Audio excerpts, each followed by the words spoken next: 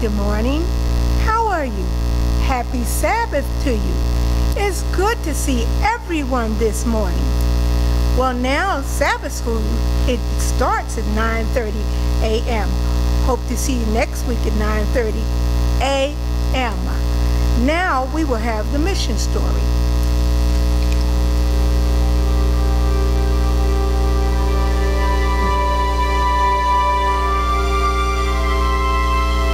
For nearly 6 years, Dr. Manuel Bellisillo served as a medical missionary at Booyah Seventh-day Adventist Hospital in the African country of Cameroon. Dr. Bellisillo and his wife Elma were just months from completing their term of service. Those 6 years at Booyah were only part of a 25-year mission service career for Dr. Bellisillo.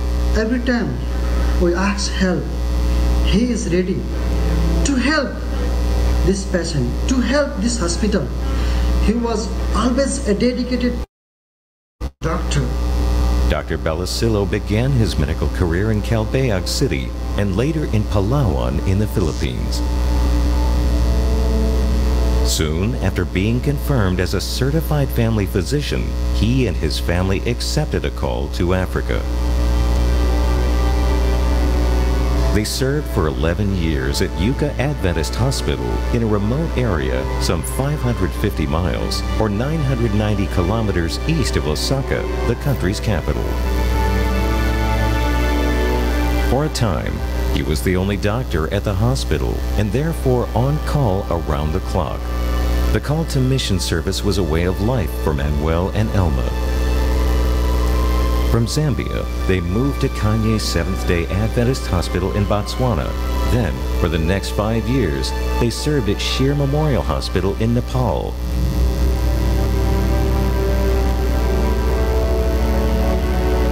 From Nepal, they journeyed back to Africa to serve at Baturi Adventist Hospital in Cameroon before moving to Booyah Seventh-day Adventist Hospital in 2014. Regardless of where he served, Dr. Bellisillo would encourage his patients to read the Bible so they could be prepared for Jesus' soon coming. In addition, he served as a church elder and a Sabbath school teacher, as well as organizing outreach programs in various countries. In early May 2020, Dr. Bellisillo contracted malaria, and tests later showed he had also contracted COVID-19. On June 17, 2020, Dr. Manuel Bellisillo fell asleep in Jesus.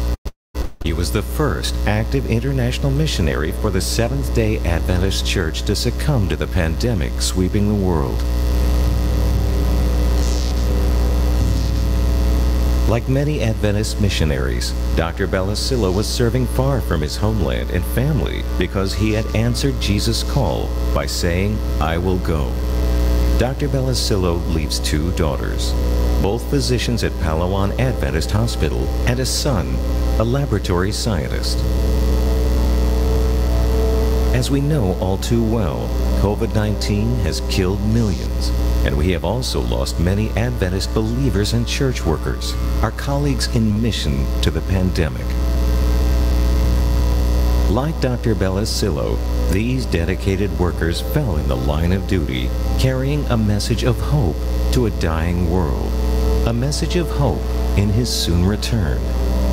Let us remember that God leaves us on earth to encounter storms and conflicts, to perfect Christian character, to become better acquainted with God our Father and Christ our elder brother, and to do work for the Master in winning many souls to Christ, that with glad heart we may hear the words, "Well done, good and faithful servant.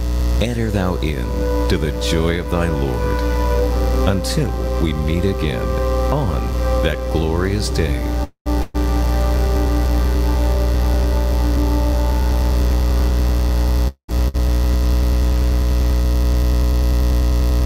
I hope you enjoyed that mission story, because now we will be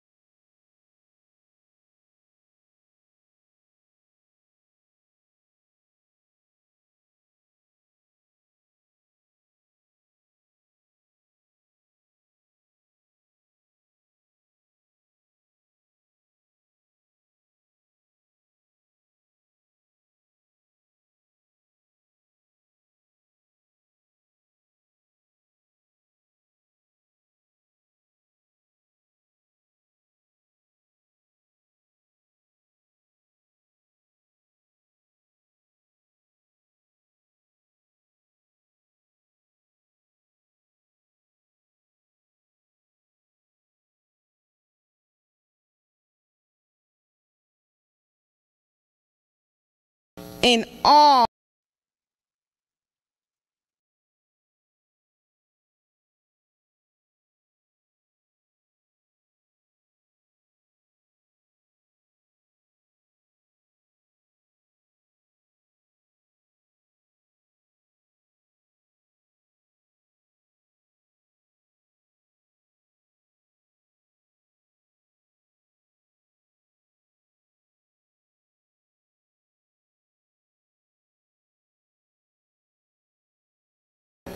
Amen.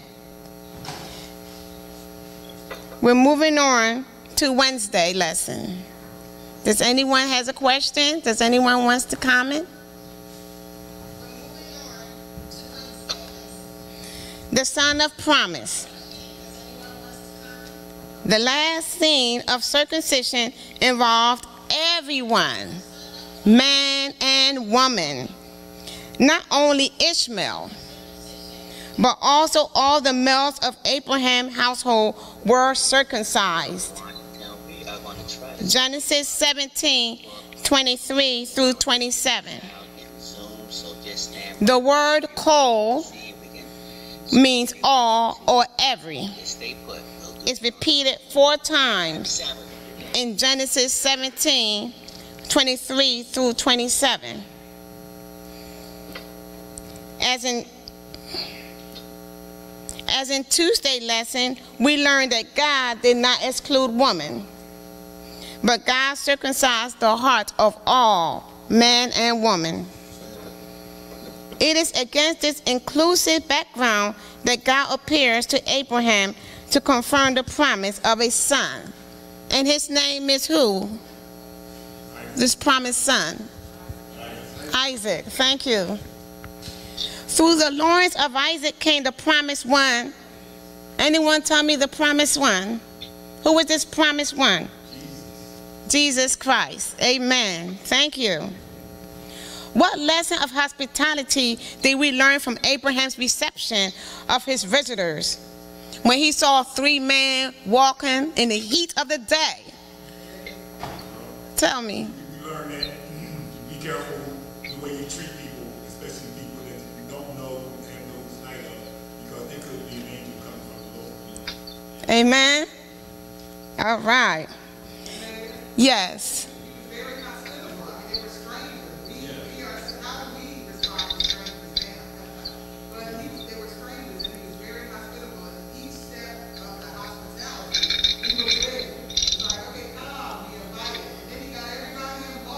Yes, he did. Yes, he did. Yes, he was. And in Genesis 18, verse 10, and he said, I will certainly return to you according to the time of life. And behold, Sarah, your wife, shall have a son. Amen. This is the time Sarah sat back and started laughing in the tent, because she heard what the angel said. So she started laughing. So, let's talk about the strangers. It is not clear whether Abraham knew who these strangers were in Hebrews 13, verse 2.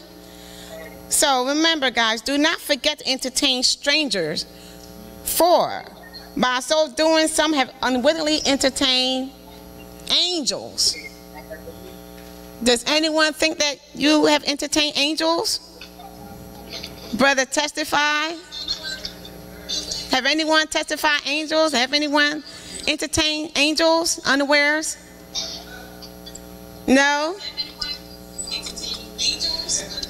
Maurice, is the sound coming in clear on YouTube? Yeah. In fact, Abraham's attitude of reverence conveys a philosophy of hospitality. Showing respect and care towards stranger is not just a gesture of courtesy, but this is what God wants us to do, to be kind to strangers, not to walk by someone when someone just asks for a piece of bread, which represents $1. So let us always remember, we might be entertaining an angel who asks for a piece of bread. Ironically, God is identified more with the hungry and needy foreigner than with the generous one who receives them. On the other hand, the divine intrusion into the human spirit denotes his grace and love toward humanity. This appearance of God anticipates Christ, who left his heavenly home and became a human servant for all mankind. So why should we be kind to those who are hungry and in need? And how does this benefit us?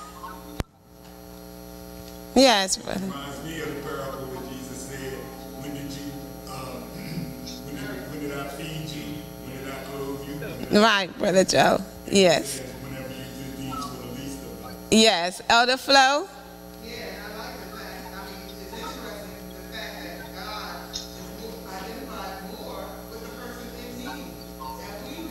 Amen.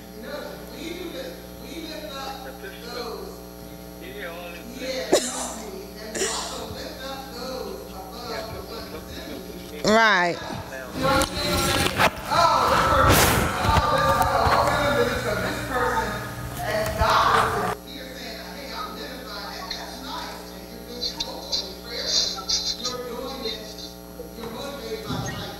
Right. Amen. Amen. Thank you. Thank you, Elder Flo.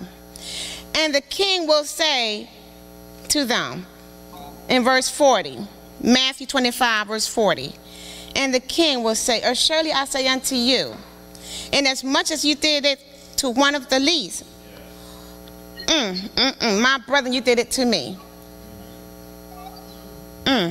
Yes, Elder Flo. You know what's scary is that goes for good and evil. So the things that we do to each other, Lord. Every merciful act done to the needy, the suffering, is counted as though it were done to Jesus himself. When you help the poor, sympathize with the afflicted and oppressed, and befriend the orphan, you bring yourself closer to Jesus. So we have to always remember to emulate Jesus' character in everything that we do. And even say, because words can hurt and put a big hole in someone's heart. So we have to be careful. The words that we say from our mouth is a sword. We can bless someone or we can really hurt someone. So we're moving on to Thursday.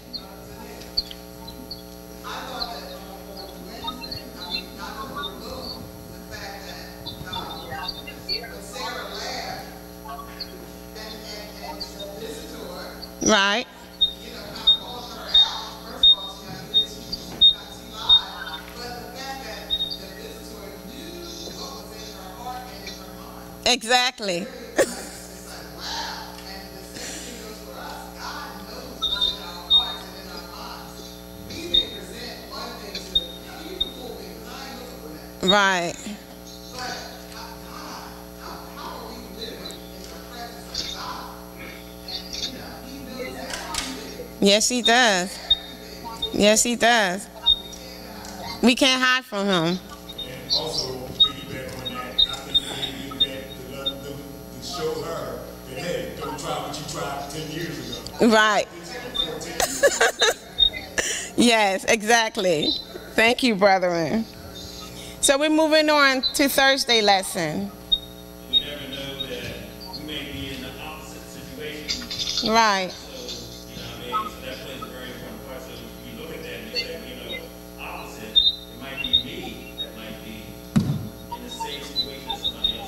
Yes, thank you.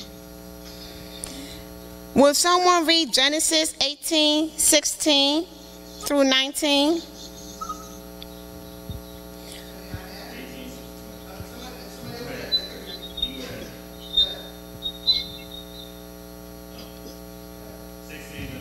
Yes. And the men rose up from thence and looked towards Sodom, and Abraham had met with them, and to bring them on the way.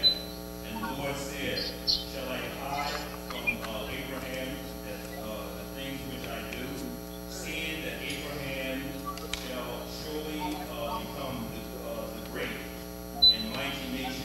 Amen. Of the earth shall be blessed in him.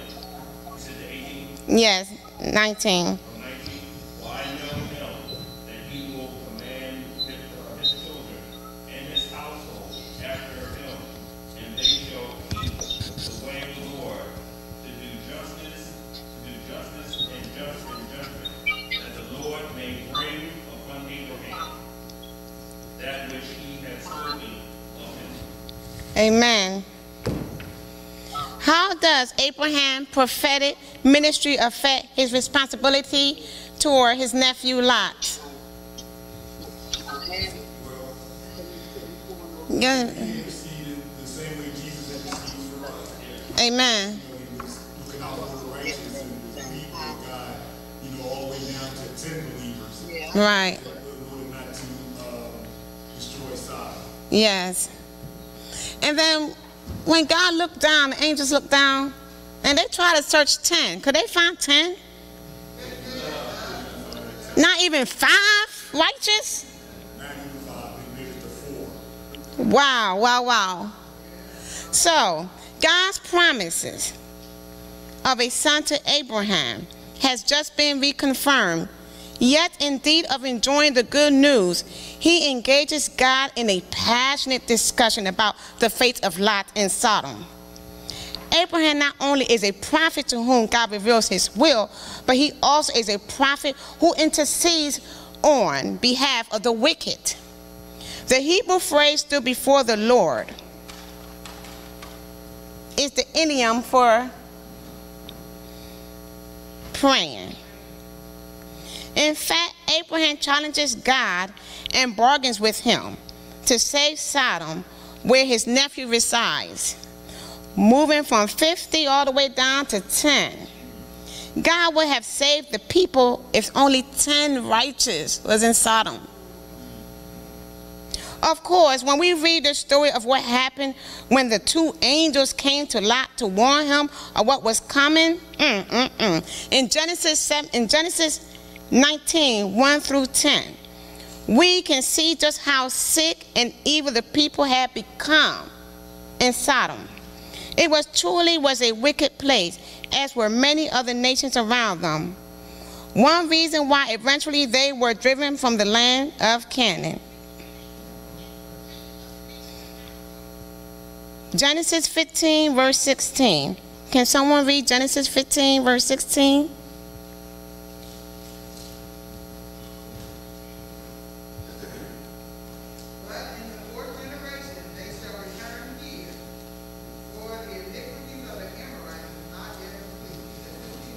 Yes, thank you.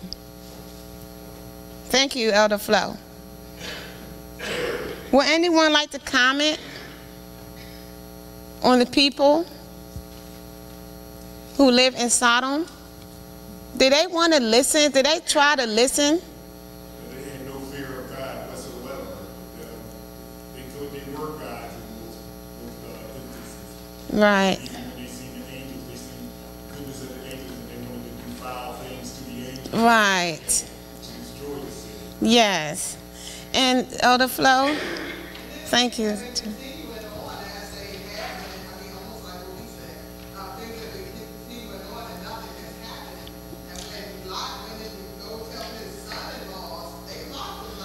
Yes, they did. They refused to listen.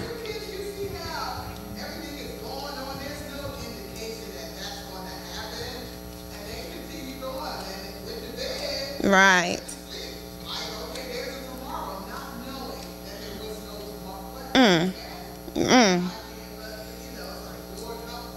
Thank you. They did not believe.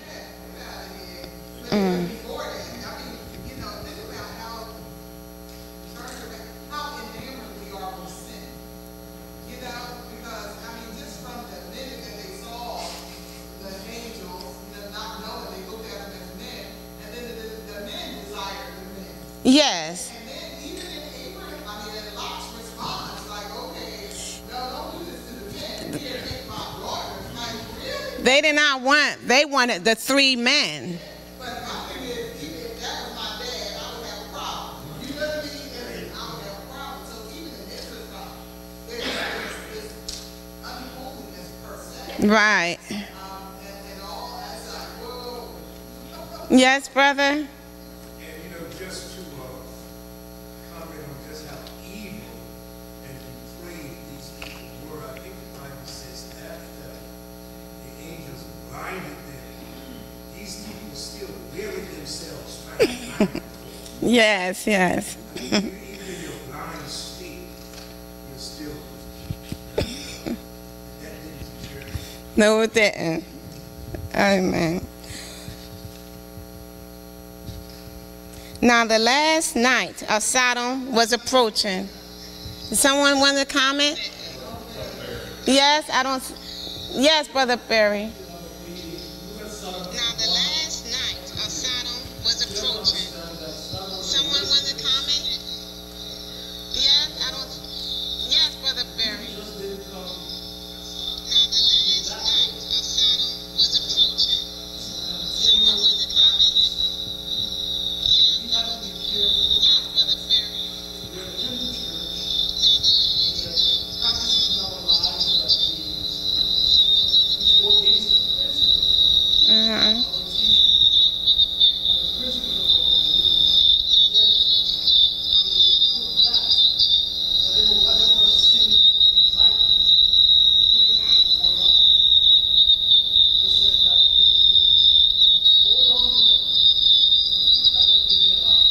Right.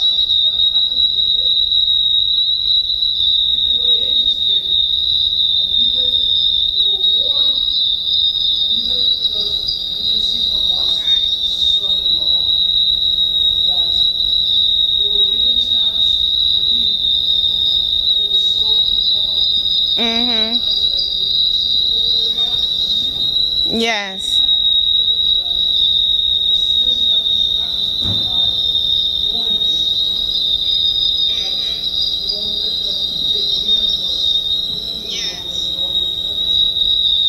Yes.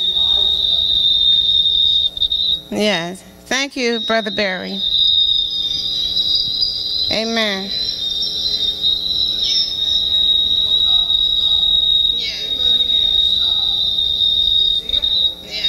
Thank you, Brother Barry.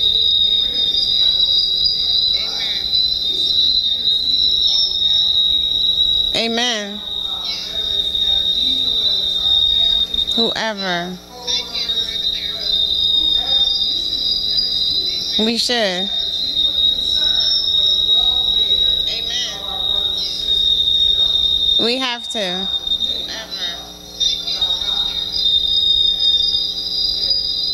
Yes. Thank you, Elder Flo. Thank you. We have to. In Genesis 15, verse 16. But in the fourth generation, they shall return here, for the iniquity of the Amorites is not yet complete. In Genesis 15, verse 16. But in the fourth generation, they shall return here, for the iniquity of the Amorites is not yet complete. In Genesis 15, verse 16. The last day was like every other. They had come and gone. Evening fell upon a scene of loveliness and security. The last day was like every other. They had come and gone. Turn it. Evening fell upon a scene of loveliness and security. The last day was like Mute your mic. We'll be here. It should be off.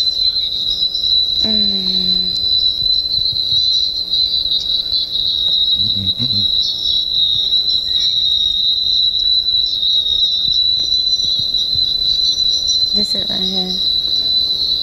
There you go. So, Is this in the Zoom? Yes. Go back to the Zoom.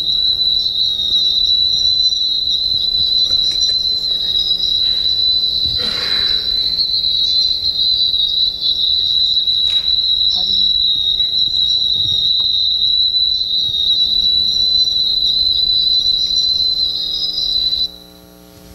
Thank you.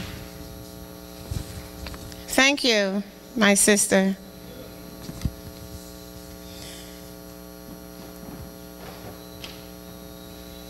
The last day was like every other that had come and gone.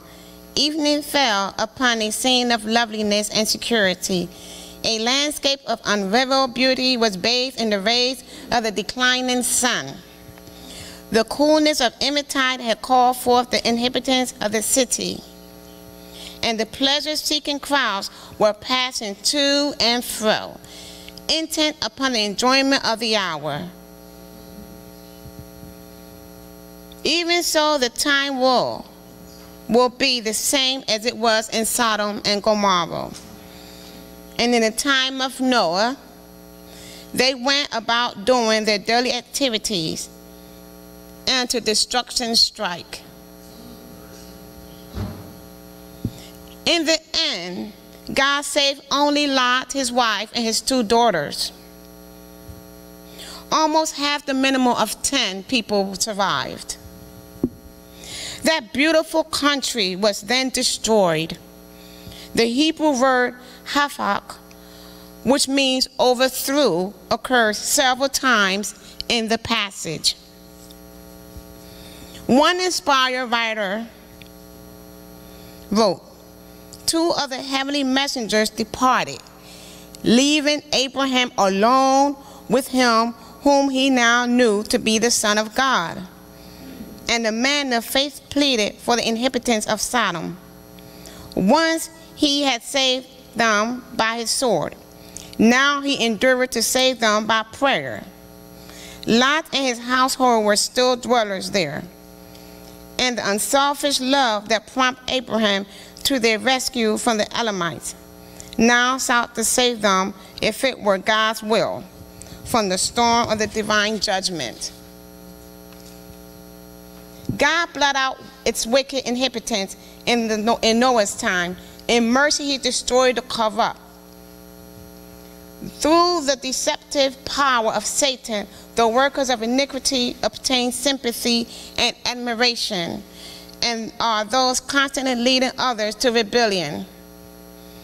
It was so in Cain's and in Noah's time, and it is right now in our time, the end of time that we're living in today. It is God's mercy that he's shown to all of us in this entire globe. His grace and mercy that he have. This is why, family, God tells us in the New Testament, watch and pray.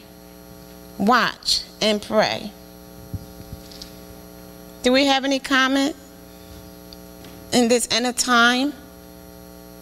Is it similar to Sodom and Gomorrah? Is it similar? Disruption, the wars in the world, it's a lot of similarity there. People not believing in God and doing things on their own, thinking they can find their own salvation. It's a shame. Yes, it is. Yes. Decades ago, before she died, Billy Graham's wife said, if God doesn't come soon, he's going to have to apologize to Sodom and Gomorrah. That's how they should go. And it is. Yes. We're moving on to Friday lesson. Well, all right, but you know what, that's interesting, what James said. Because then what is our response to the scripture that says, straight and narrow is the way, The way. and few there be that find it. And he's talking to his people. We're not seeing he's talking to people who read the Bible. So what is that saying about us? Yeah, that's like, whoa. We must be in constant prayer, continuously, nonstop. And even if everything is fine in your household, continue praying. We must not stop praying because we're fine. We must continue praying in happiness and in sadness. Amen. Further thought. In Genesis 18:22 through 33, Abraham patient, and tenacious plea with God on behalf of the people of Sodom should encourage us to pray for the wicked, even though they appear to be in a hopeless condition of sin. Furthermore, God's attentive response to Abraham's insistence and his willingness to forgive for the sake of only 10 righteous men. All around us are souls going down to ruin, as helpless as terrible as that which befall Sodom. Every day the probation of some is closing. Every hour some are passing beyond to reach mercy. And where are the voice warning to come and accept Jesus Christ as the personal Savior? Where are the hands stretched out to draw him back from death? Where are those who with humility and perseverance of faith are pleading with God? The spirit of Abraham was the spirit of Christ. The Son of God is himself the great intercessor for all mankind. He who has paid the price for its redemption knows the worth of the human soul. Ellen G. White. The rainbow and circumcision are called signs of the covenant. Is that true? True? What are the common points and the difference between the two covenants? Amen. The rainbow represents that God will not destroy the world with a flood. True? The rainbow can be seen. True? And the other covenant is the what? Circumcision of what? Amen. Which cannot be seen. Which is your faith. Amen. We must have faith. We have to change our negative attitude in order for God to circumcise our heart. In everything that we do, God is working, circumcising our heart and making us more like the character of Jesus Christ, so that when he come again, we're ready. Amen. We jumping on that boat. Well, I don't want to say boat because we're not going to be on the boat. We're going to be lifted up from the ground. Amen. Does anyone have to say something? Anyone want to comment? Yes.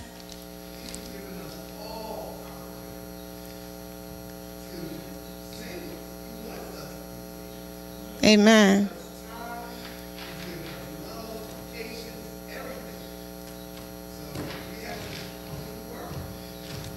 Amen. And as long as we just continue praying and emulating the character of Jesus Christ, we'll be ready for Jesus when he come again. We'll be ready for God. And submitting. Even if we don't want to, but we have to. And God will continue preparing us for the kingdom of heaven. And those who refuse to accept Jesus Christ into their heart, they will one day see when God will look and say, I do not know you. And that will be the hardest word that anyone can take, when God look and say, I do not know you. Depart from me. I've been pleading. I sent Elder Flo. I sent all these saints. And you refuse. And right now, God is closing the time. We're living in the end of time. And we all have to get ready. We're in this terrible pandemic. And finally, we are here to congregate as sisters and brothers. We have to sincerely love each other, even if we don't like the way how the person dress or wear his hair. We must know that all that is material things ain't going to burn one day. Because God is preparing us. And I know I'm ready. Are you guys ready? Ready? Raise your hand. Raise your hands. Please, I want to see I want to see everyone's hands raised. Amen. We're ready. So Jesus Christ, we come to you saying, thank you, Lord, for blessing us. Thank you that we are here at Ebenezer, 1437 Christian Street, to fellowship with you. We thank you for giving us this beautiful Sabbath day, because you've given us this day to remember you are our Creator. Without you, we are nothing. With you, we are everything. Lord, we asking you to continue circumcising our heart, each individual here or Zoom, throughout the whole entire globe, preparing us for this beautiful coming when you come down once again. Woo! With the archangel, Lord. We want to be ready, God. Prepare us, Lord, for this beautiful day when you come. That, Lord, we don't want to hear, depart from me, I do not know you. So we just want to say thank you, Lord, for opening this door so that we all can come in peace. In Jesus' name we pray, amen. Amen.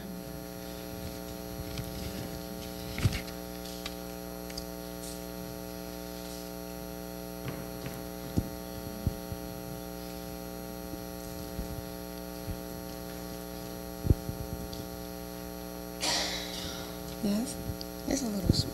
It's a little swaggy. All right. I want to thank you, Zenaida Martin, for doing our Sabbath school lesson. I want to thank all of you for participating. And we just thank God for loving and caring for us, bringing us together this day. And she's given us our closing prayer for Sabbath school. And before we transition into our worship service, I want to just say thank you all for coming and watching and participating. And we just thank God for everybody. Let's close this portion with prayer. Our loving Father, we're so thankful for your love, your mercy, but most of all, we're thankful for Jesus. Thank you for being here this Sabbath day, this Women's Day. And we pray now, Father, that you'll continue to be with us. Bless our worship services with the blessing you have in store for us. And Lord, may our worship be acceptable to thee. In Jesus' name, amen.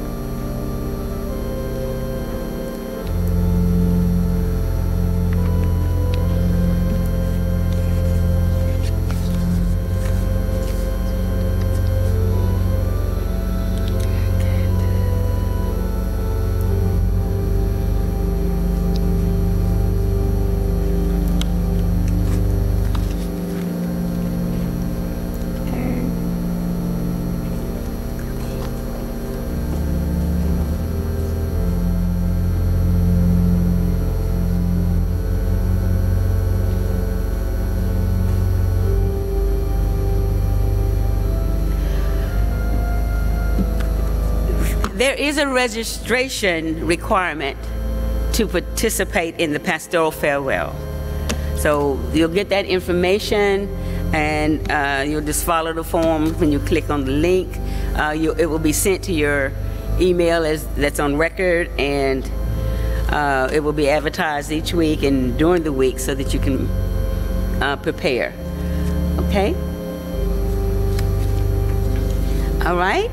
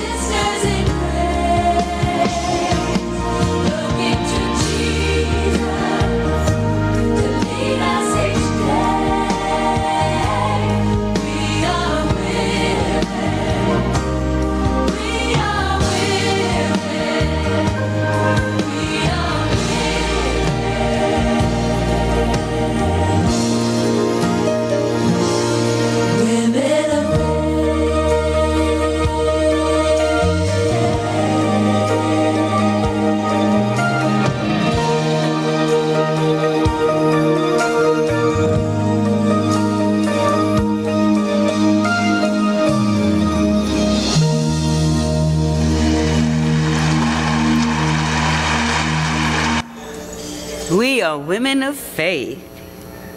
All right. 110 all in. Everyone is requested to support this ministry by giving a minimum of $110 per person. We would appreciate 110 all in, 210 all in, 310 all in. We want you to, the sky is the limit, but we appreciate you participating as we are all in with the 110. Have you ever wondered why you're a church member? Now, some people belong to the church because they love their pastor's sermons. Others love the social interactions, the music, and the potlucks. And still others belong to the church because they believe that this is the right thing to do. Now, there's nothing wrong with any of those reasons, but shouldn't we have less self-centered reasons for being together as the worldwide body of Christ? Jesus' reason for coming to this world was not self-centered. The Son of Man did not come to be served, but to serve, and to give his life as a ransom for many. Now, Jesus also said that God sent him to save the world through him. And following in Jesus' footsteps, the church and its members should never lose sight of one of the main reasons why they are together: to save the world. And this means embracing a universal mission. It requires us to pray, plan, and act together as a world body to save people not only locally, but also regionally and globally. By planning and working together as the global body of Christ, we become stronger and we can go farther and faster.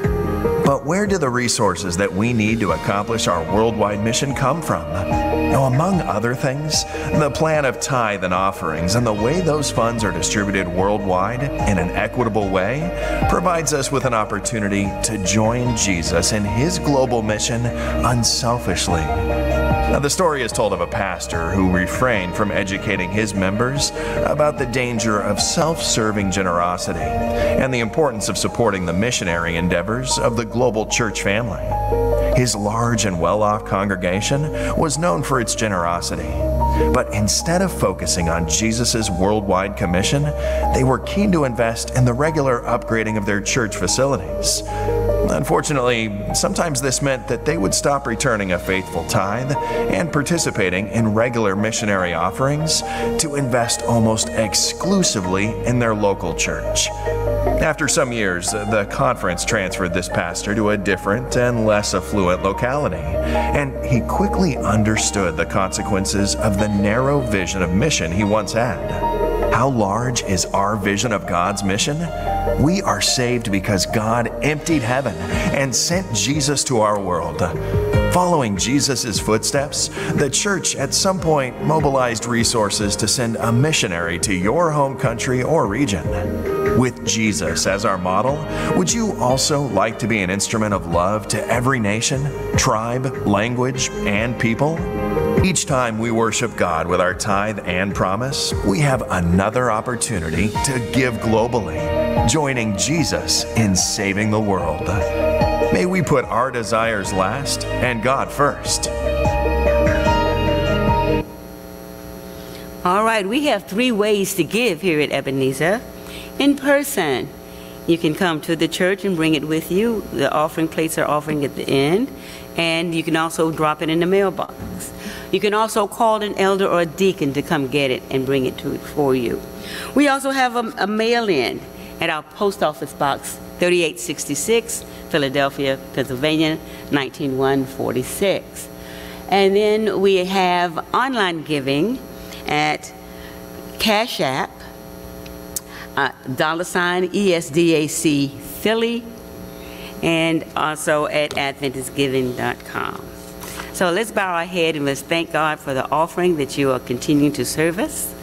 Father in heaven, we're so thankful, God, that you just bless us so richly in spite of ourselves. So we are happy to return that which is yours and to give a generous offering. So thank you, Lord, for your blessings. In Jesus' name, amen.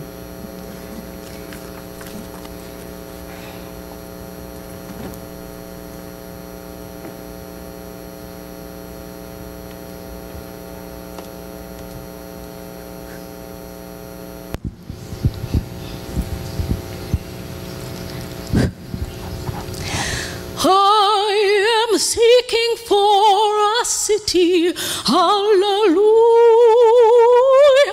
I am seeking.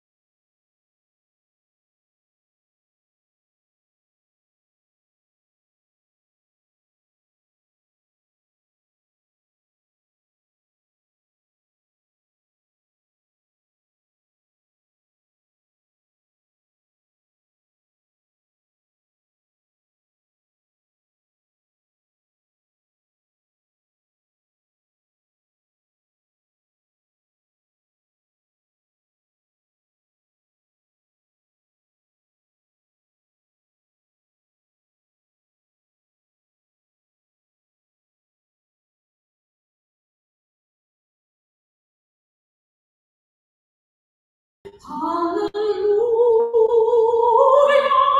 for I hope to shout glory when this world is on fire. Children, oh glory, hallelujah. Oh, I don't feel no time, children, oh, glory, hallelujah. For I hope to shout glory when this world is on fire. Children,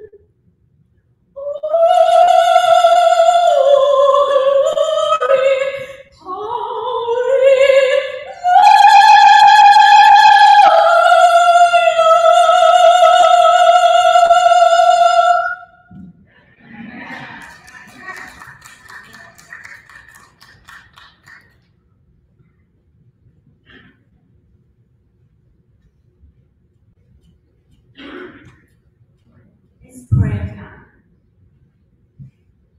And I just want you to bow your heads and thank God for life.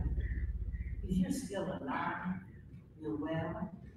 You may or may not have had COVID, but you're still here. You may or may not have had any other illness, but you're still here. You have a roof over your head. You have food. You have breath that you didn't even make, that God gave you. And some of us, I know it's not all of us, some of us just curse God without breath, but God still gives it to you. Thank you. Thank the loving God who loves you and me in spite of how we treat you, because He died for us while we were yet sinners. Thank you. Thank you. And praise Him. Let's lift our eyes, Father, and Jesus. Loving Father, we come to you in the name of Jesus. God, you've been so good to us. Thank you, Lord. Lord, some of us are experiencing some of the illnesses and sicknesses. Some of us are experiencing grief. We've lost so many of our family members and friends and church. But Lord, you have seen fit to keep all of us still here. God, we just want to come to you and just praise you and thank you. We ask forgiveness of all of our sins. We lay our burdens at the foot of the cross. We invite you continuously to worship with us here at Ebenezer. Thank you for the Women's Ministry Day. Thank you for the participants. And then, Father, I'm lifting up the woman of God that you have sent at Ebenezer for this day. Lord, I lift up our speaker today, Elder Rodgers. Lord, you've used her before. We want today a fresh unction of the Holy Spirit. False filler of your spirit. Lord, open our hearts and minds that she may receive what you prepared her for and what you showed her. Tell her to follow, because she's not following. The Father, open up our hearts that we may receive your word from our speaker. We lift up all of Ebenezer family and all of our listeners individually, Lord, and as a keep us, Lord. Lead us, wake us up, help us to see ourselves as you do. Help us to know that you are loving and kind and you're not willing that any should perish, but all should come to you. So, Father, as we are abiding our time while we're waiting for your soon return, make us ready to meet you in peace. Forgive us of all of our sins and shortcomings. Rid us of our iniquity. Search us, O God. See if there's any wicked way in us. Then, Father, put our feet on the right path and lead us in the way eternal. We thank you, we praise you, we love you. In Jesus' name.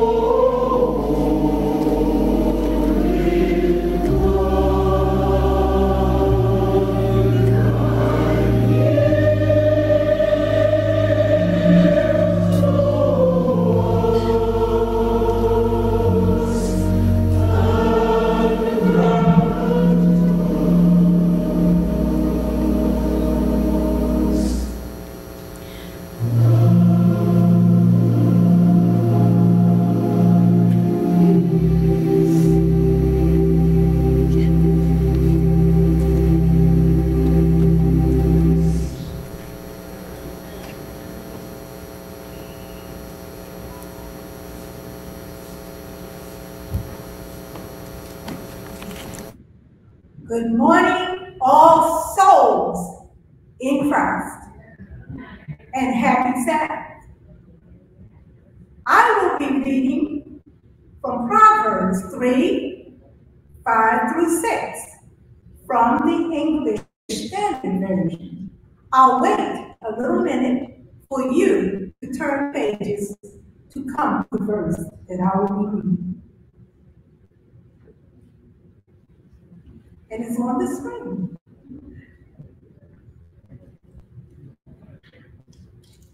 Trust in the Lord with all your heart, not just any part, but all your heart, and do not lean on your own understanding. And do in all your ways acknowledge him. Acknowledge him. And he will make straight your paths. May the words that I just read bring joy to each listener with peace in your heart, within your heart, and never forget that Jesus loves you very much. Have a blessed day.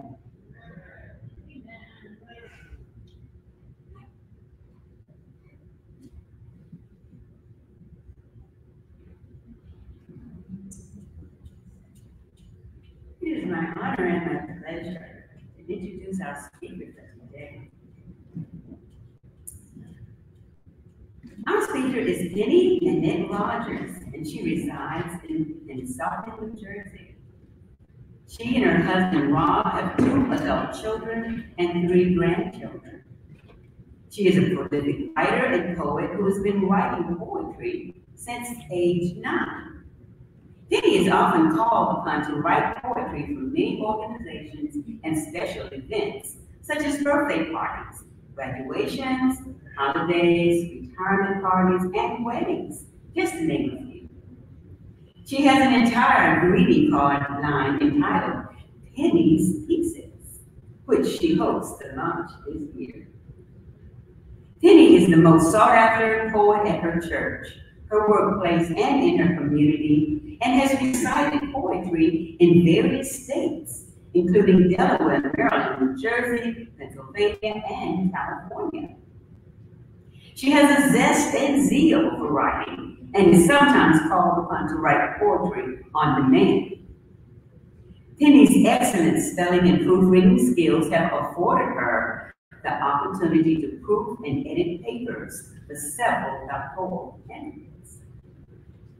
Penny serves as an elder, Sabbath school teacher, and prayer warrior leader at Mount Olivet SDA Church in Camden, New Jersey.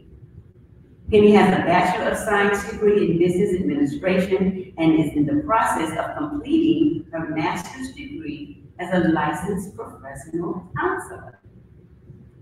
Penny currently works for the Allegheny East Conference Corporation as an assistant to the Directors of Communication Technology and Women's Ministries. She enjoys reading, but her favorite pastimes are writing, shopping, and spending quality time with family and friends.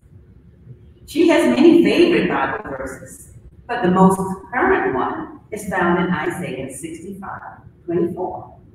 And it shall come to pass that before they call, I will answer, and while they are yet speaking, I will hear. I am so proud and very honored to introduce my sister and my son, Elder Penny Annette Rodgers, a woman of God, with a message from God to the people of God. Here be heard after our special music.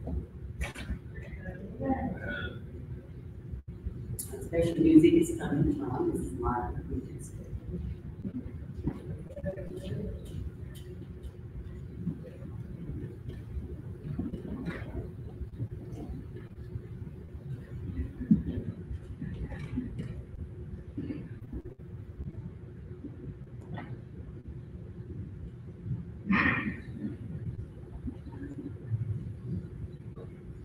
How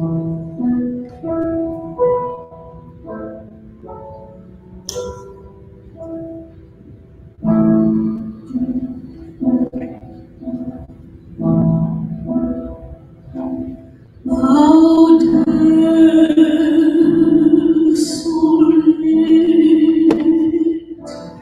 my life would be. How dark and drear my night and days,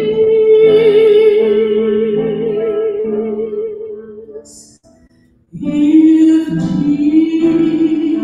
Jesus' face I did not see,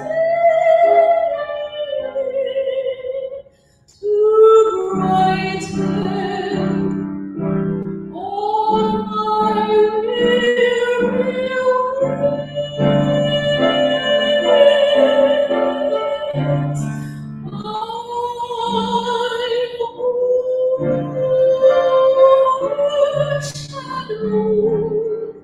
By his mighty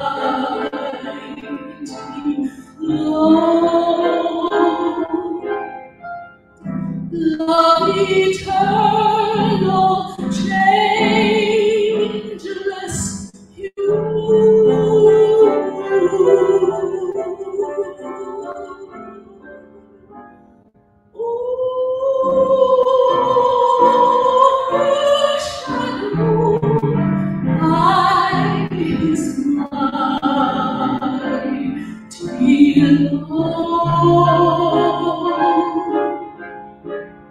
rest is mine, serene, secure.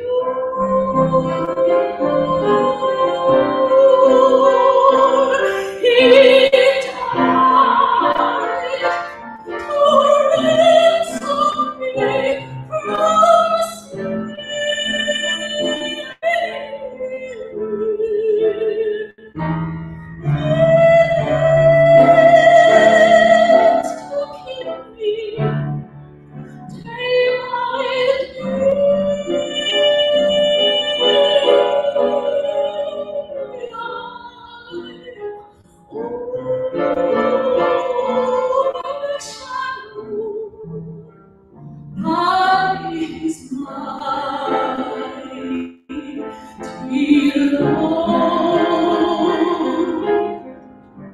Love that brightens all my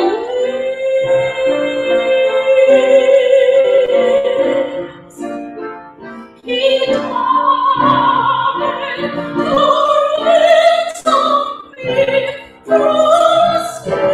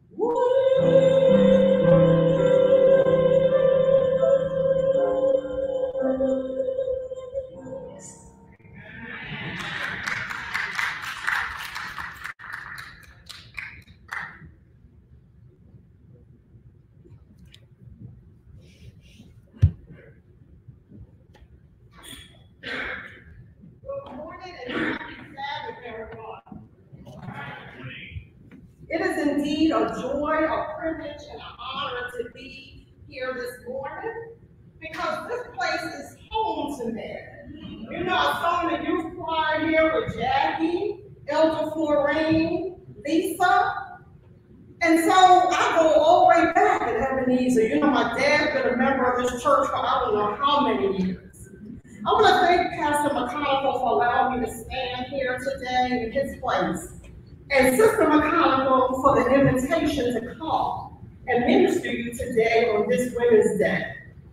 So I thank them very, very much. I look out and I see some friends of my dad, Miss Sheila, his usher buddies, Miss Maxine and all that, Mr. Jimmy. And it makes me feel good when I come to Ebenezer. It really does. Because my dad loved this church. For those of you who don't know my dad, who may be visiting with us, George O'Brien Sr., who was an elder here before he passed in 2017. So this church has always had a special place in my heart. I want to also let everyone know that Elder McConnell, Pastor McConnell, Sister McConnell was really, really there for our family during that time.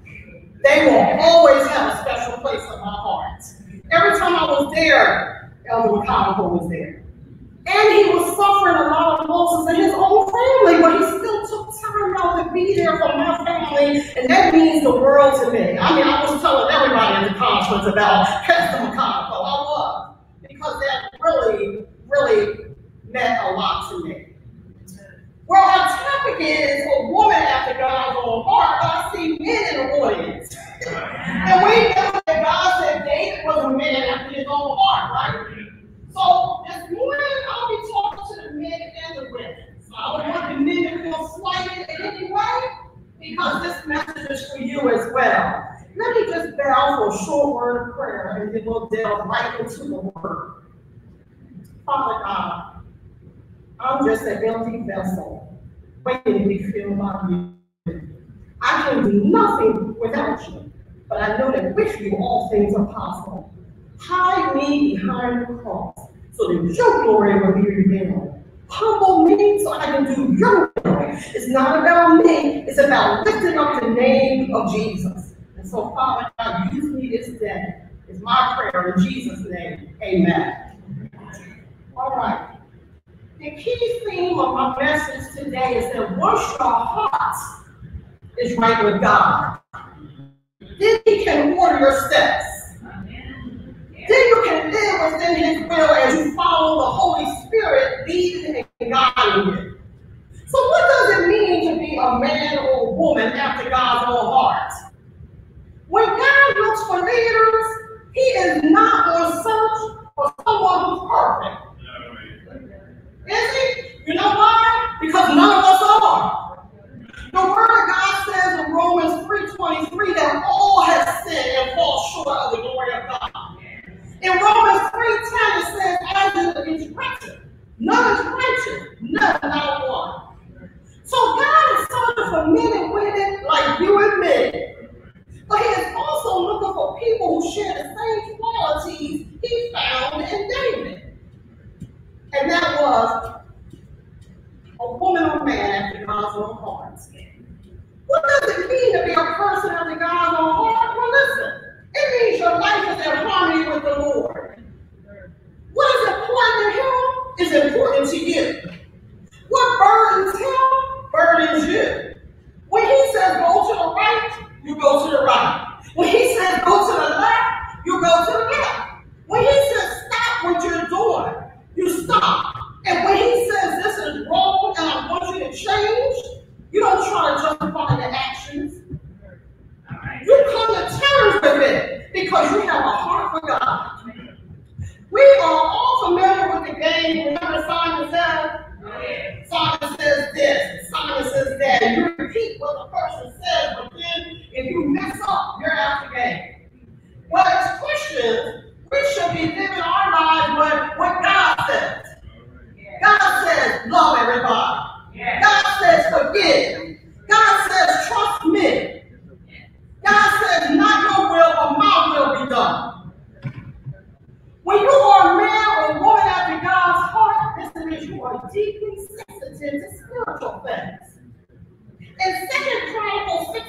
9, it reads, "For the eyes of the Lord move to and fro throughout the earth unto this part, that he may strongly support those whose heart is completely his."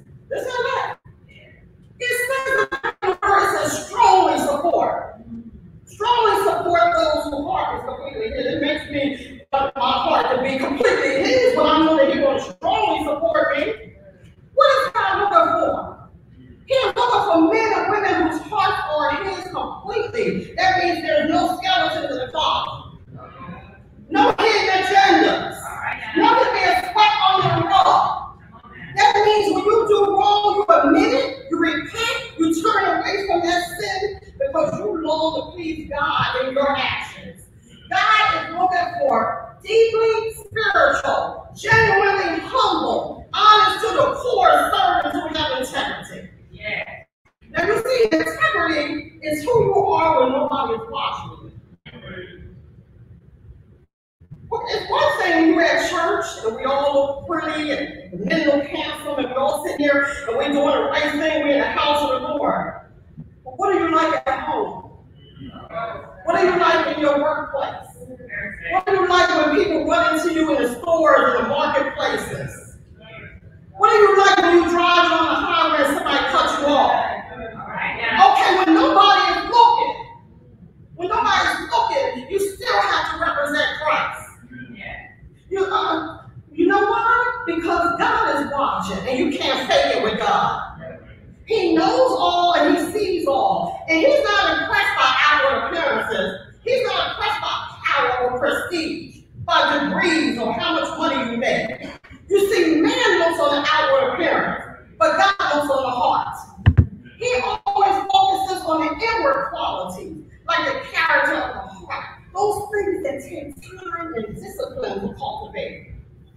Well, I believe that a man or woman after God's own heart is one who abides in God, is committed to prayer and Bible study, believes, trusts, and obeys the word of God, does not let anything or anyone stand between their soul and the Savior, repents and turns away from sin, represents Christ in all things and in all ways, walks in the paths of righteousness, and is willing to be used by God.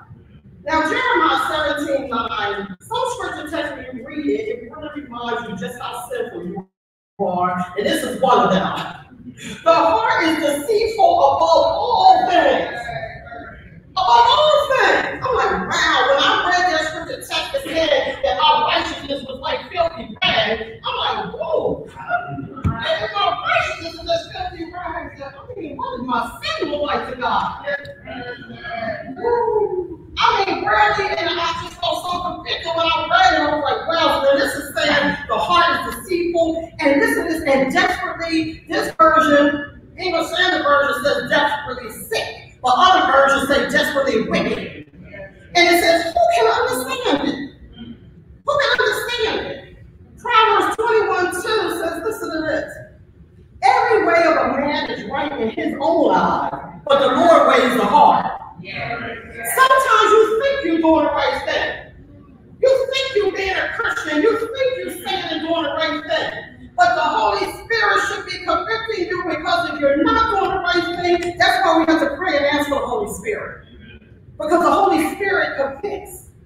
Well, thank God we have scripture text to give us hope. Psalms 51:10, David says, create in me a clean heart, O God, and renew a right spirit within me. Our spirit may not be right, but all we have to do is ask God to give us a clean heart, and he will. And Matthew 5:8 says, blessed are the pure in heart, for they shall see God. We're going to go to Proverbs 3 now. The scripture text was just 5 and 6, but I'm going to be going through 1 through 8. And when it says son or referencing male, you know that means both genders, right? Okay. My son, do not forget my teaching. We're in Proverbs 3, if you want to follow along with me. Proverbs 3, 1 through 8, but I'm in the English Standard Version. Proverbs 3, 1 through 8, but I'll be reading from the English Standard Version. It says, my son, do not forget my teaching, but let your heart keep my commandments. For length of days and years of life, and peace they will add to you. Let not steadfast love and faithfulness forsake you. Bind them around your neck. Write them on the tablet of your heart. So you will find favor and good success in the sight of God and man. Trust in the Lord with all your heart, and do not lean on your own understanding. In all your ways acknowledge him, and he will make straight your paths. This is verse 7. Be not wise in your own eyes. Fear the Lord and turn away from evil. It will be healing to your flesh and refreshment to your bones. Now let's break these verses scriptures down. Do not forget my law. Solomon's advice as a father to his son in this section begins with a warning to never forget God's word. Oh, saints of God, I'm here to tell you that we have to start reading and studying God's word to the point where it's right here in our mind. It's good to put Bible verses to memory. It really is. It is also connected to a life of obedience. If we mentally remember God's word, but we fail to obey it, then we could say that we have forgotten God's commands. Our goal in obedience is not just outward conformity to God's will, but a heart that loves and obeys God. James 1:22 says, but be doers of the word, and not hearers only, deceiving yourselves. Because you're deceivers, you think you can do one without the other. A lot of times when we're up here and we read a scripture, we say, and let the Lord add a blessing to the reading, hearing, and application of the Holy Word. That's because you got to do more than reading. Or you got to do more than hear a sermon. You have to live it. Now the heart is the first thing that wanders away from God. Isn't that interesting? But it's also the first thing that returns to God. It's the first thing that returns to God. And it says, let my mercy and truth forsake you. Solomon wisely told his son to keep God's royal love and truth close in his heart necklace. Now, you know where necklace it hangs? Usually starts right where the heart is. He said, keep God's word right there, close to your heart. Solomon told his son, when he told him to trust in the Lord, to live a life of trust in God. It is our nature to put our trust in something or someone, even if sometimes ourselves. Now listen to this. Lean not on your own understanding. Trusting God with all our heart means to decide to put away our own understanding and instead choose to trust God and his understanding. You know why? Isaiah 55:9 says, for as the heavens are higher than the earth, so are my ways higher than your ways, and my thoughts than your thoughts. And when it says lean not, we can trust God because we can lean on him when things get bad. We trust him because he can hold us up when we begin to fall. It's good to have, how many of you have close friends like that? That you can lean on in a crutch. They're there for you no matter what. I mean, if you even have one of these friends, you're blessed. If you have more than one, you are doubly blessed. How many of you are familiar with the trust fall? Okay, I did it in a team building exercise. I was working at Life Ayers Pharmaceutical Company, and for the day they said we're not going to work. We're going to go outside and we're going to do team building exercise. So what they wanted you to do, you stand there, somebody behind you, and you just fall back. Without looking. You don't know who behind you. You don't know who will catch you. It's called the trust fall. And I'm going to tell you, I was not there trusting y'all. I was not. I'm falling where? Who's back there? She's like, don't ask. Just fall back. We're trying to promote trust between teams. Now I felt bad, and thank God they caught me. And thank God I'm a lot smaller than I am now. No, I'm serious.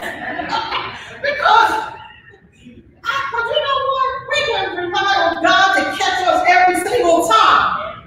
Doesn't matter how small, how big we are, He can catch us. The trust fall. In all your ways, acknowledge him, and not him in all that you do. You know, seek him for counsel, pray to him for strength, ask him for guidance. You know, every when things go wrong. Some of us very seldom go to God first. We do. We try to figure it out ourselves first. We'll call a friend on the phone first. We may call a parent or somebody first. We may go to a coworker first. But God wants us to come to Him first, even for a small matter, like you trying to make a decision what home to live in, what job to take, what you should purchase. God is interested even in all those small little details of our lives. He wants us to consult Him first. Okay. Do not be wise in your own eyes. Can I turn this on? Do not be wise in your own eyes. We cannot lean on our own understanding because our understanding is not always clear or right. We can be trusted in our thinking. As much as we think we may know, our wisdom is never better or greater than God's. I don't care how many degrees you have. I don't care how smart you think you are never smarter than God. This morning I want to share with you 8 ways you can be a woman or man after God's own heart. The first one is you have to abide in God. John 15:5 says, I am the vine, you are the branches.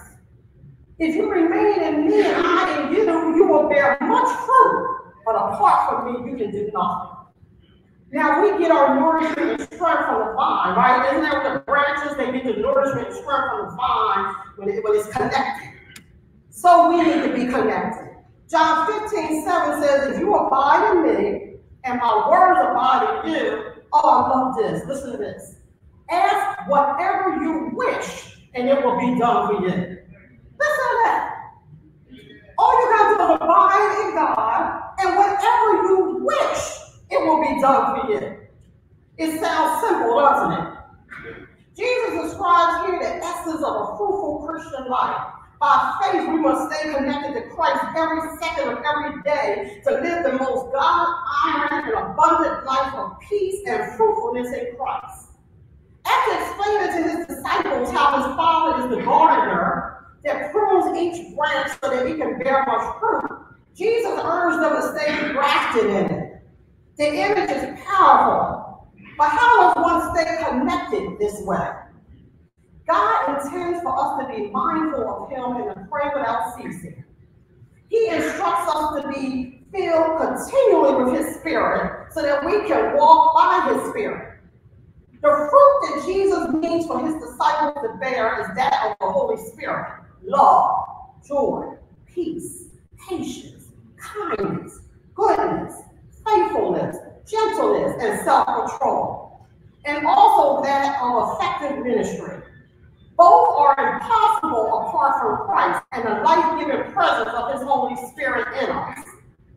For the Christian, it is not necessary to learn one by one each part of the fruit of the Spirit. Merely abiding in Christ will cause us to love the Lord with all our heart, soul, and strength, and love our neighbor as ourselves. In this way, we will exhibit all the fruit there is, guided by God, and having put to death the works of the flesh. Number 2, be committed to prayer and Bible study. Now, we're all familiar with the scripture that says the effectual fervent prayer of the righteous availeth much. How many of you believe that? Prayer is powerful. The Word of God also says, thy word have I hidden in my heart that I might not sin against thee. When you get ready to do something wrong and you have the word hidden in your heart, a scripture text will come to mind and be like, you better not do that. Stop. It will remind you that what you're about to do is not right. Thy word is a lamp unto my feet and a light unto my path. Commitment to prayer and Bible study helps us stay on the straight and narrow path that leads to righteousness. The Bible is the blueprint for righteous living. The Word acts as a mirror or compass to show us the right way to go. We are living in the last days of Earth's history. One day we will not have a Bible. So it is important to know the Word of God, to remember the promises in God's Word. It will give you strength and hope as you claim the promises in God's word and prayer. It will remind you that we serve a God who hears and answers prayers, and that the God we serve is the God of his word. We can trust him with our heart and with everything.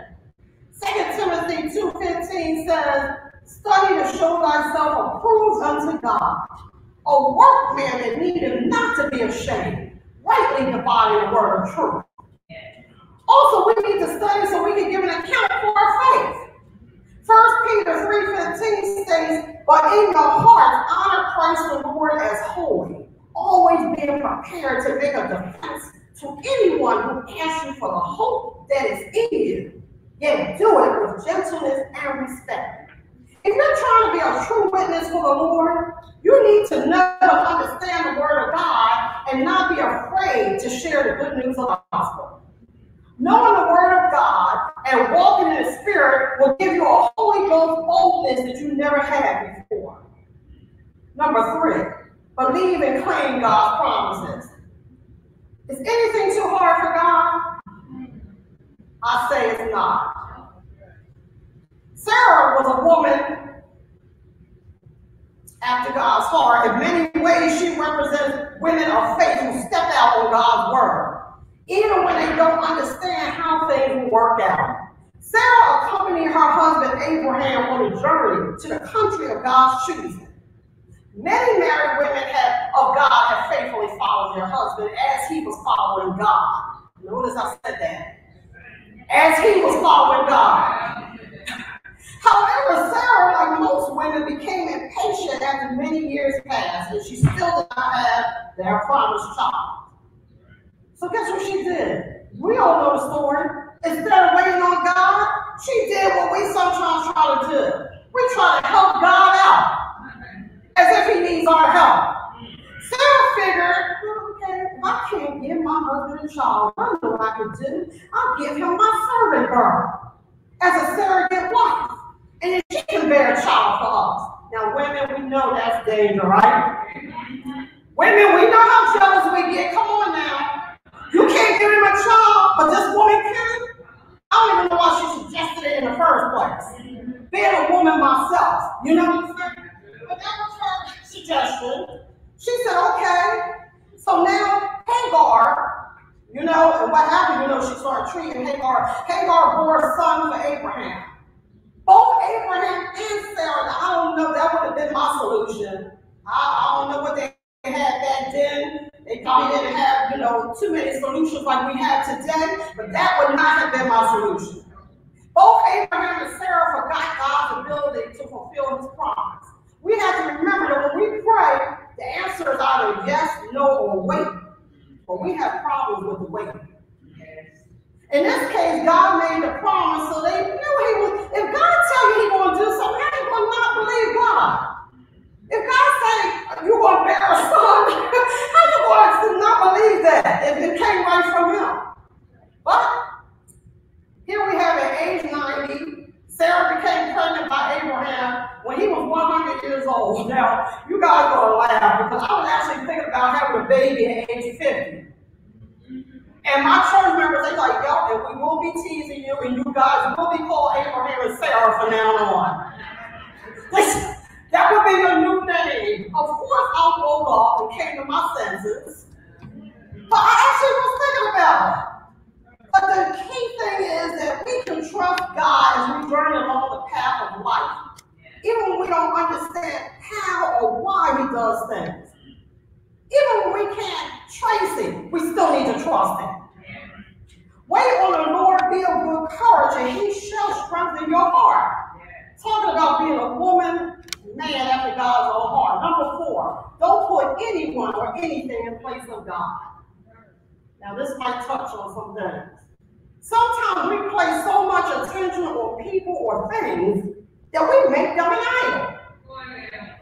Our idol is when something or someone becomes more important to us than God. By that definition, even good things can become idols when we make them the ultimate thing in our lives. Anything or anyone can become an idol if we place the value for that thing or person above our value for God. If we are fixated on people and things too much, we can't hear God or see God clearly because our hearing is muffled and our vision is obscure. The Word of God says in Exodus 20, starting with verse 3, and we all know it. What do it say? You shall have what?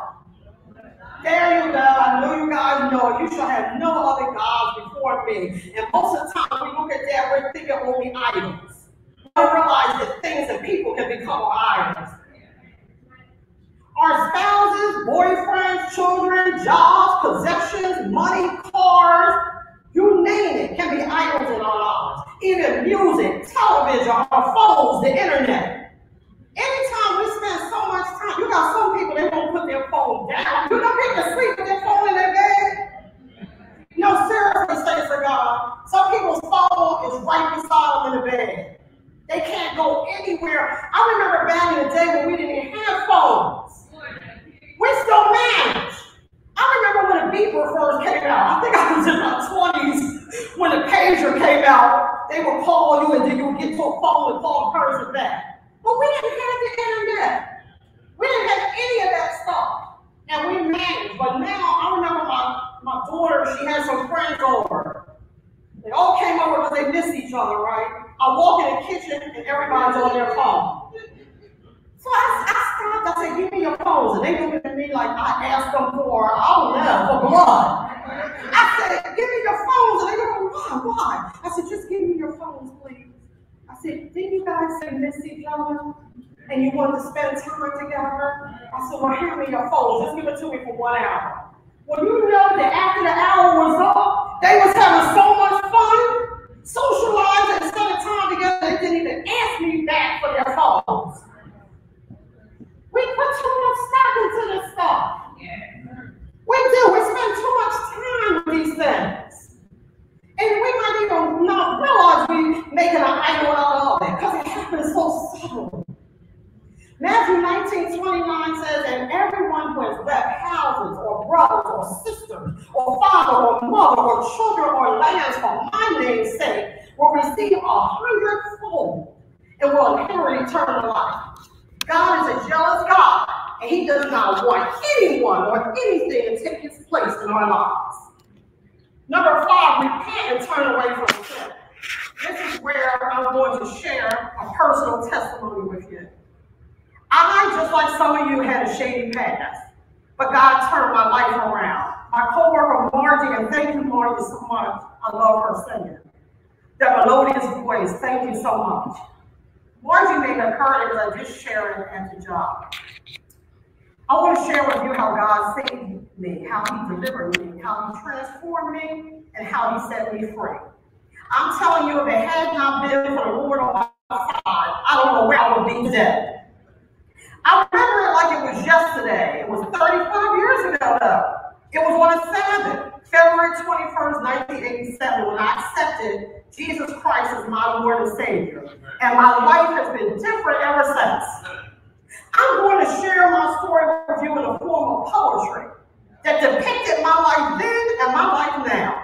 It's about God, his saving power, his sustaining power, his healing power, his Holy Ghost power. And sometimes we just need to be reminded of his goodness, grace, and mercy toward us. I always love the story of the lost sheep because it reminds me of myself. In Luke 15, 1-7, this is the New Living Translation. Tax collectors and other notorious sinners often came to listen to Jesus teach. This made the Pharisees and teachers of religious law complain that he was associated with such simple people, even eating with them. So Jesus told them this story. If a man has 100 sheep and one of them gets lost, what will he do? Won't he leave the 99 others in the wilderness and go to search for the one that is lost until he finds it? And when he has found it, what is he going to do? He will be joyful, right? He will joyfully carry it home on his shoulders. And when he arrives, he will call together all his friends. Oh, come here. Rejoice with me. Because their lost sheep, I found it. In the same way, there is more joy in heaven over one lost sinner who repents and returns to God than over 99 others who are righteous and haven't strayed away. I was lost, going nowhere fast, headed down that wide path that leads to destruction, instead of going down that narrow path that leads to eternal life. But God found me, rescued me, and saved me from myself. And here's my story. It's called A Change of Heart. I'm here to tell you a story about the way things used to be, when I had my own agenda, footloose and fancy-free.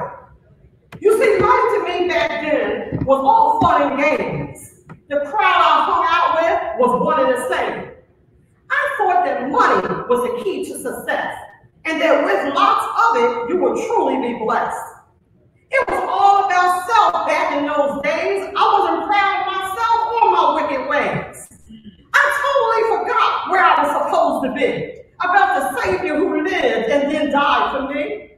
I always felt like something was missing from my life. Though I thought I was having fun, my habits caused me strife. Life back then just didn't make sense. I was always worried, anxious, and tense. I just couldn't remember previous sermons I've heard, our parents' words of wisdom, promises in God's word. I thought that life was supposed to be a ball. It's your thing, it's your life, you make the call. You see, I lost sight of what Christ wanted for me, to be prosperous, healthy, with heaven as my destiny. I didn't know then what I know now, that if you're in the wrong course, then sin will always abound. It took some hard times for me to really understand that my life was not in harmony with God's great plan. But thank God the Holy Spirit ministered to me, saw my distress, and came to rescue me. I fell on my knees with tears in my eyes, asked God to forgive me as I started to apologize. I told him how sorry I was for all that I've done. He said, my child, you're forgiven. The battle was already won. I said, from this day forward, I will try to do what's right. That dark cloud that hung over me was replaced with sunlight. Now my life gets better and better each day as I draw closer to him as I fast and pray. For I know that when difficulties unfold, the promises in God's word are like silver and gold. They will bring you comfort no matter what you're going through. And there's always a verse that ministers right to you. Now I know where true happiness lies. It's not in my own agenda, but in loving others more than I. So I'll end this story, and I hope you agree that Christ is all you'll ever need to be completely happy. So my brothers and sisters, I'm in a good place in my life right now. My life is so much sweeter than it was. My future is so much brighter. Although I thought I was having fun out there, I was never truly happy. I always felt like there was something missing from my life. And that, my friends, was Jesus Christ. The one who died on the cross at Calvary for you and me. I may not be rich or have a lot of fortune or fame, but I had the assurance of salvation, and you can't get any richer than that.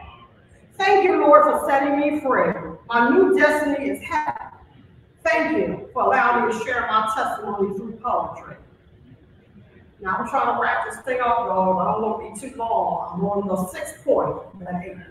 Be like Christ in all things and in all ways. Imitate God, therefore, in everything you do, because you are his dear children. Live a life filled with love, follow the example of Christ. He loved us and offered himself as a sacrifice for us, a pleasing aroma to God. I remember a story my oldest brother Wendell shared with me a long time ago. It was about a wife who remained dutiful to her husband despite his treatment of her.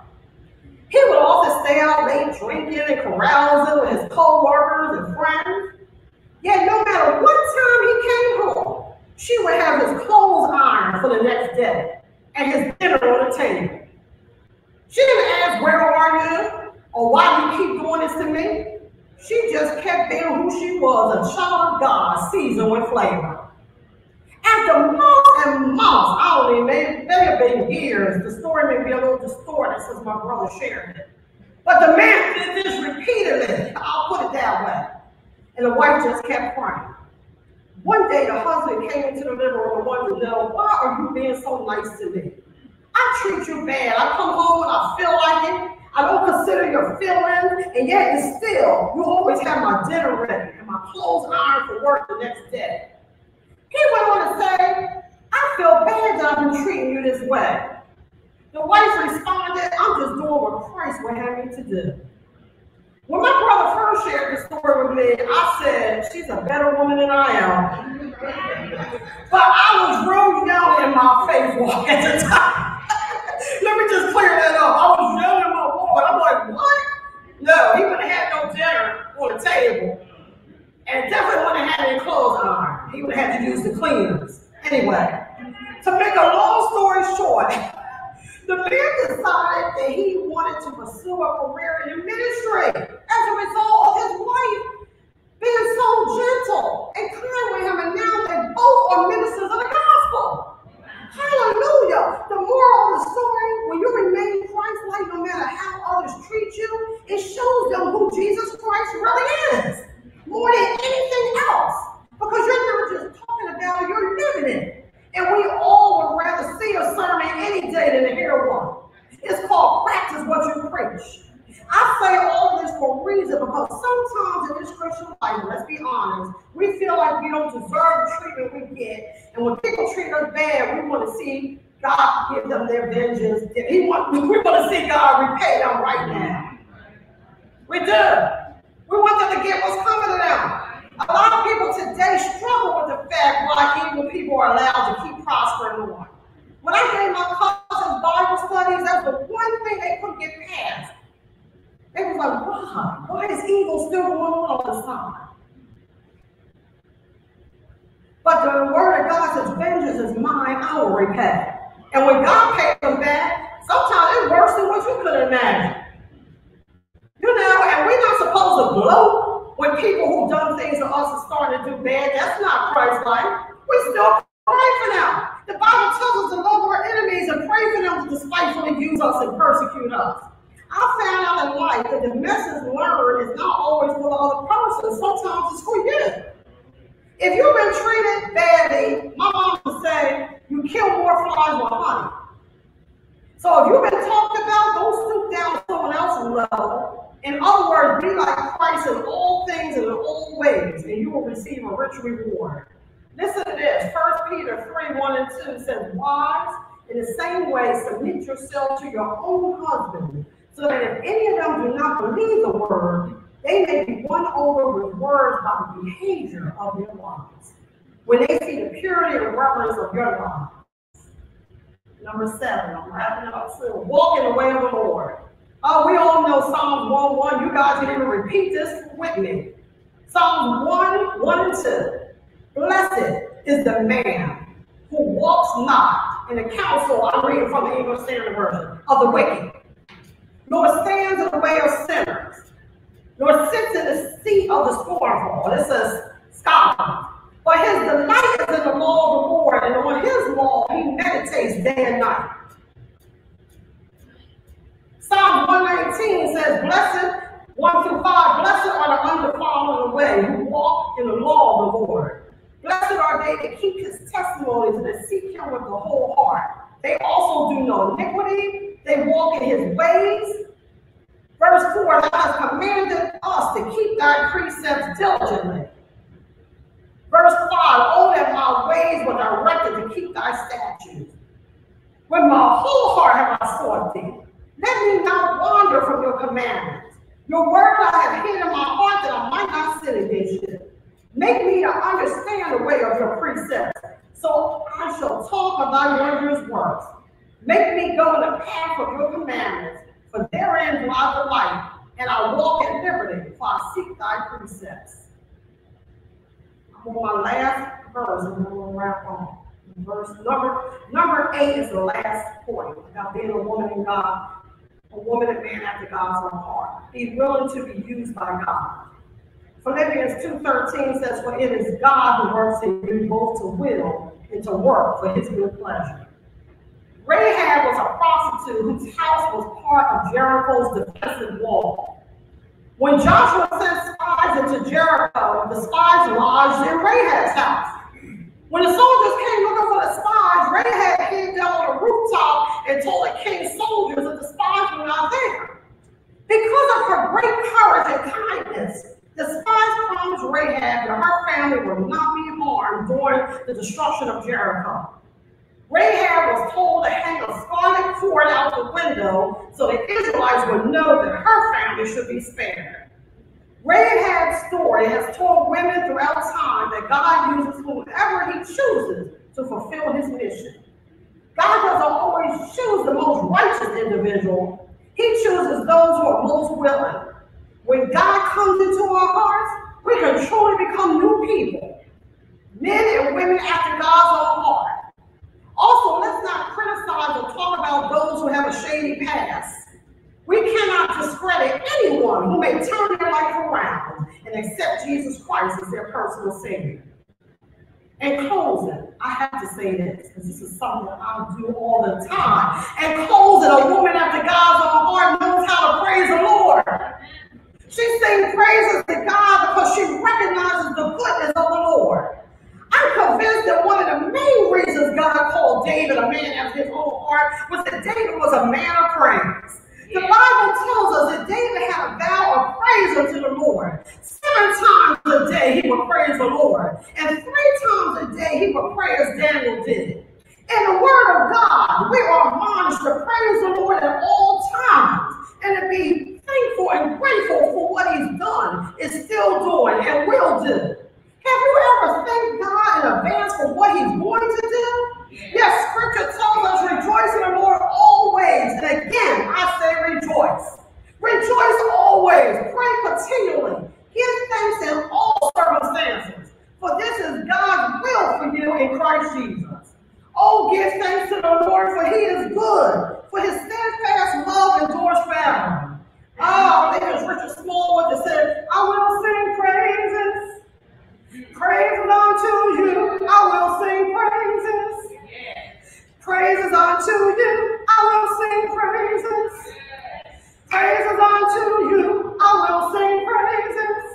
Praises unto you, I just want to praise you forever and ever and ever for all you've done for me. Blessings and glory and honor, they all belong to you.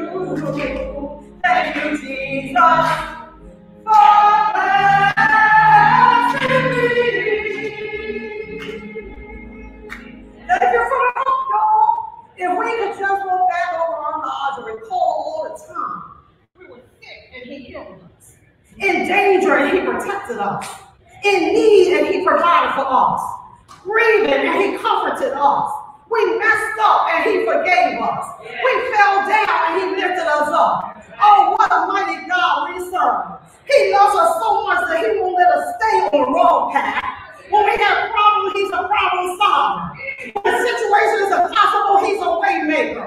When the doctor said there's nothing more they could do, he's a miracle worker. He can do exceedingly abundantly above all we can even ask or imagine.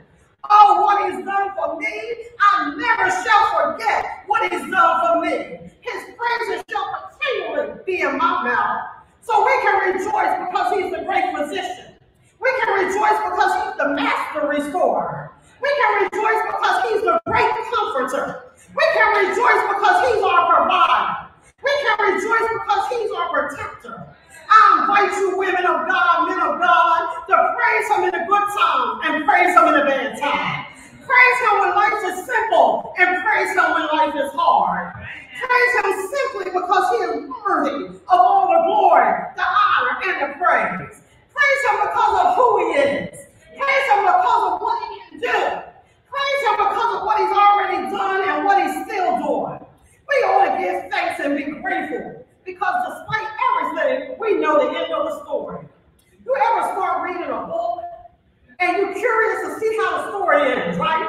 So you take a peek at the back pages. Well, thanks to God, we know how our story is going to end. We can take a peek at the end of the Bible, the book of Revelation, and we will see how the story ends. Oh, for the Christian believer, God has promised us eternal life in the earth made new. And that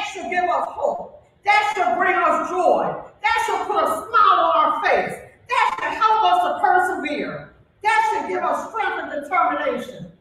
Yes, our lives are in the palm of God's hands. His hands are more than capable and much better than all stand.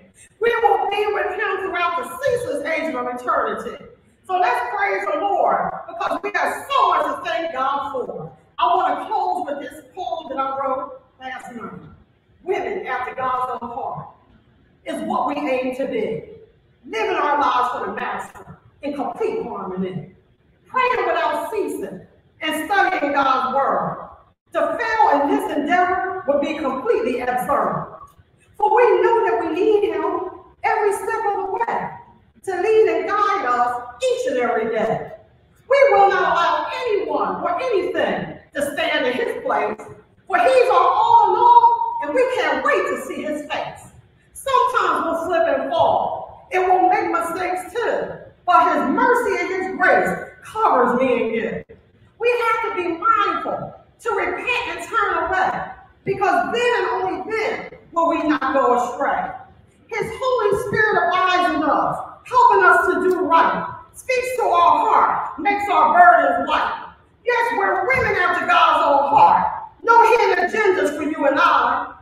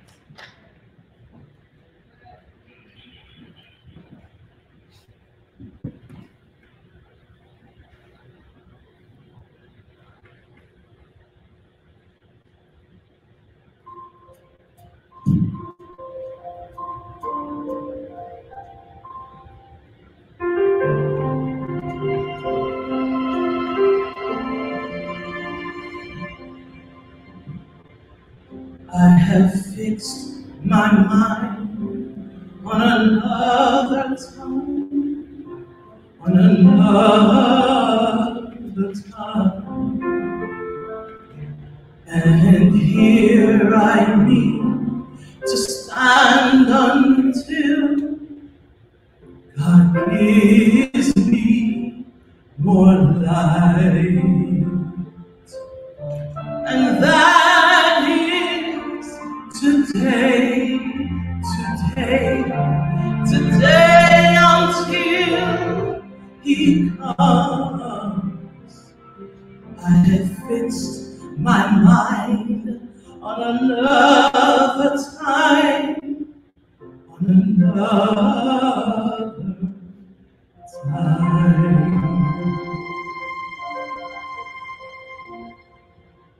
I have set my course on a narrow way, on a narrow way.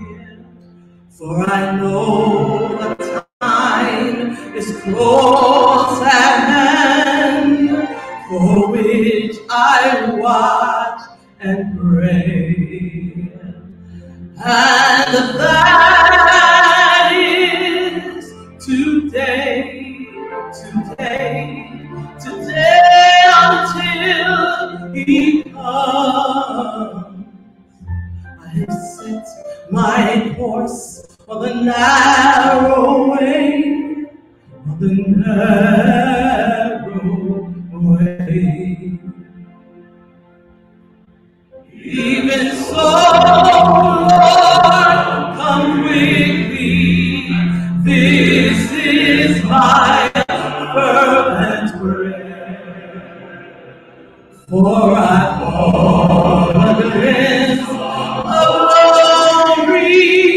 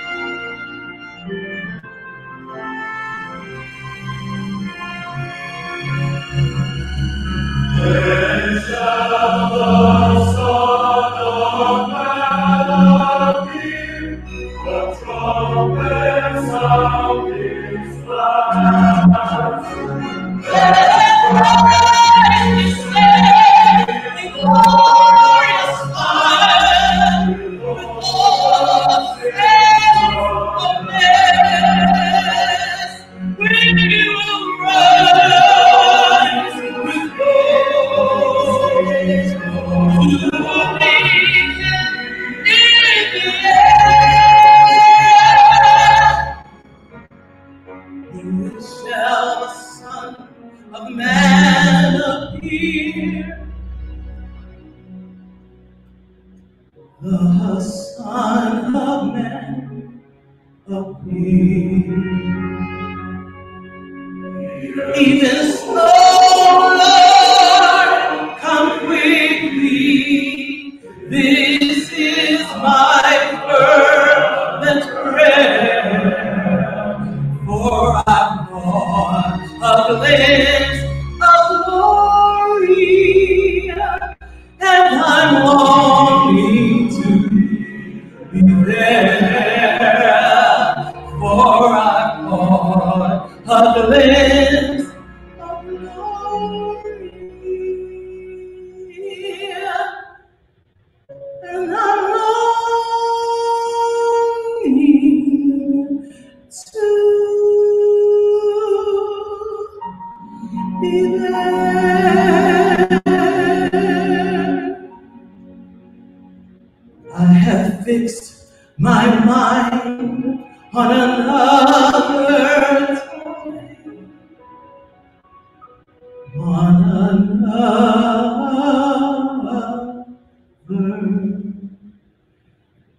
time.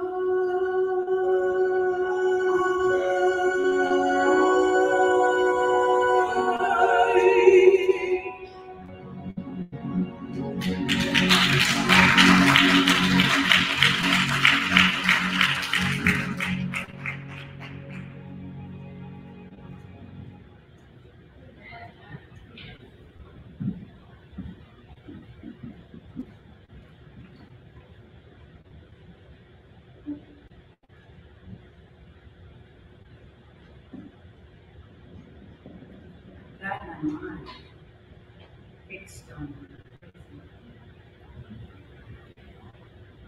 Because that's God's on. That's the only way we're going to get there. Are you abiding in God? Studying His Word? Claiming God's promise? You have nothing, nobody in place of God. Have you repented? Are you turning away from sin?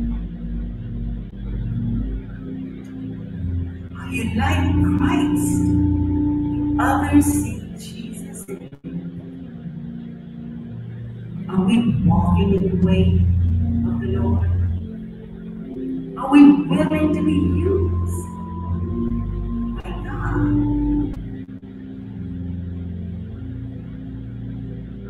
Men and women after God's own heart.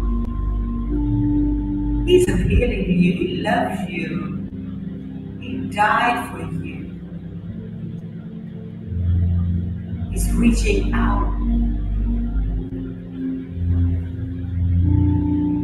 Would you respond to Him? Will you submit your life to the Lord?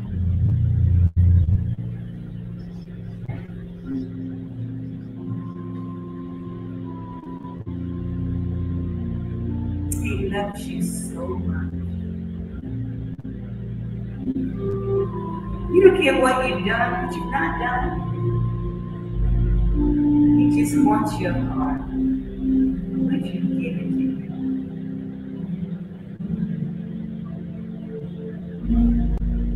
Then we can fix our mind on another place. Jesus comes. We will be able to. This is my Lord. I believe. This is our Lord. We believe.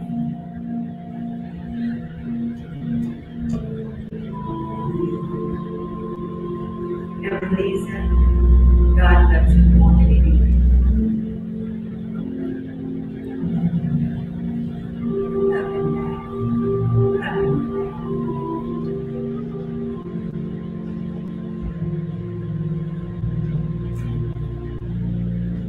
Our Father, we're so thankful. Before we even thought about you planned for this moment in time, you sent Jesus to die for us while we were dead sinners. And you sent your Holy Spirit to abide in us as we open our hearts to you. So here, right now, Father, in the name of Jesus, touch each one of our hearts individually. Let us hear you knocking. Let us answer the door to our heart. Let you come in a new way, in a refreshing way, in every way. We surrender to you. We thank you for your persistence and your patience. Thank you for loving us. Love begets love, Father. So we give back to you as best we know how. You are all in all.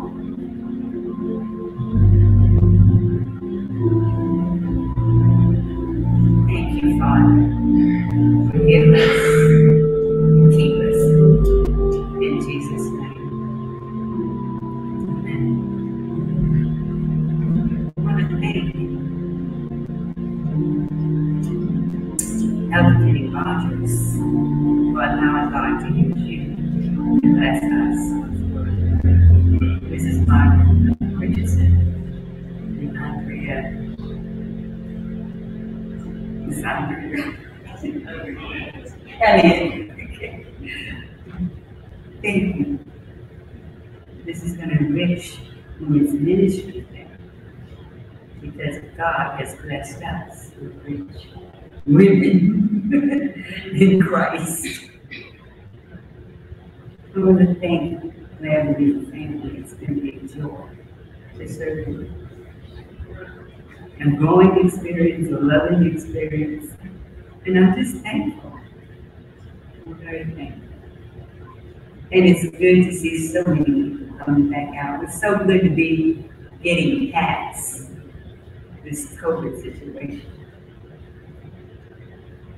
But my God, who loves us, who died for us, who is still chasing us until we run into him. He's going to catch us if we allow him. So as we stand and look to the Lord, we want to thank God for all that He did.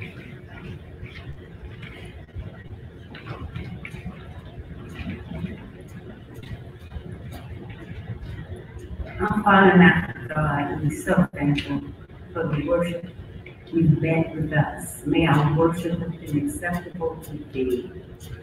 Thank you for the blessings. Now, be with each of us as we depart this place.